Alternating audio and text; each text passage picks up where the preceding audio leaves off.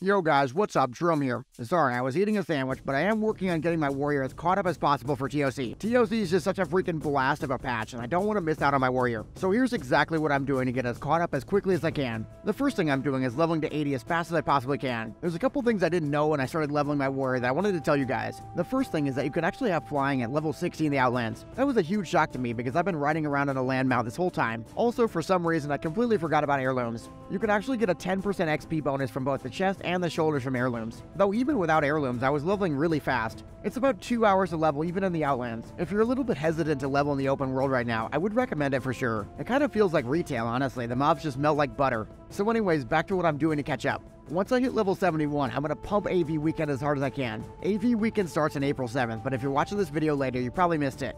That's completely fine. I mean, open world leveling in Northrend is still really fast. Just make sure to mail yourself the Tome of Cold Weather flying at 68 so you can fly around. Being able to do those early quests with a flying mount feels like cheating.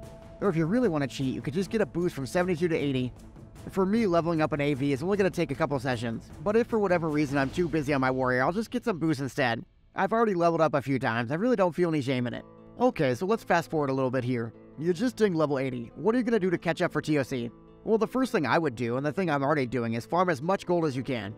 Once you have gold, you're basically unlocking the entire game. You've got the BOE gear you can buy, the GDKPs, I mean the list goes on and on. So luckily I've actually got a full open world gold farming guide you can check out. It's got 10 of my very favorite open world gold farming spots. But if you want a TLDR, there's things like the Cyrus Tier farming, the Wotlk farming, the list goes on and on. We really want to make at least 5,000 gold. Actually spend some time on 80 upgrades finding a bunch of BOEs you can get. Check out my example templates with BOEs for every class below the video. If you got a friend, a guilder you can reach out to, somebody on the auction house, you can actually get these BOEs made a lot cheaper. Okay, so while you're getting those BOEs, you should also be doing Winter Grasp every 3 hours. The reason Winter Grasp is so insane is that you can get those 232 item level pieces. In just a few days of Winter Grasping, you can have a bunch of these extra off pieces like the bracers. I mean, I have a confession, my Resto Druid's been using the PvP bracer this whole time in Ulduar. While you're getting your BOEs, while you're PvPing, you should also be hitting Heroic Plus. I'd recommend trying to fill out all your slots with blues or purples before you do Heroic Plus. I know it sounds counterintuitive, but people are pretty choosy when it comes to Heroic Plus groups. Heroic Plus really fixes all your gear issues at the same time. I mean, for one thing, you'll just be getting a bunch of free next level epics, and the daily Heroic Quest will give you Emblems of Conquest. If you check out the Conquest banner, you can get so many different pieces. Of course, there's your actual Bist chest and helmet tier pieces. Plus, you can get necklaces, belts, legs, the list goes on and on. Okay, so by this point, you should definitely be ready for some Phase 1 raids. I really recommend trying to hit both the lockouts for 10 and 25-man raids. Even from the 10-man, you'll be getting that extra 25-man loot. For example, I just went to a 10-man recently on my Paladin and I cleaned up on all that Bist loot. And I know some people are going to complain about this, but GDKPs are really efficient for Nax. In the Naxxramas GDKPs, it's usually a 500 gold min bid. If you've been following this guide so far, you should have enough gold to get 5 or 6 items your first raid. Speaking of my Paladin again, that's exactly what I did in a recent 25-man.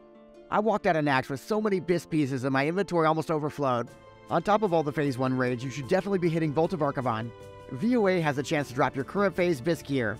And also, nobody even really does gear checks when it comes to VOA. Once you've done a couple weeks of Phase 1 lockouts, you should be ready for Ulduar. Definitely look for a run that isn't doing the hard modes because your gear isn't quite ready for it yet. But you should be trying to do both the 10 and the 25-man lockouts each week. Again, my recommendation is definitely to hit up those GDKPs. I'm able to get upgrades a lot faster in GDKPs than I would in a typical soft res run. Well, sweet, you made it. You're all caught up.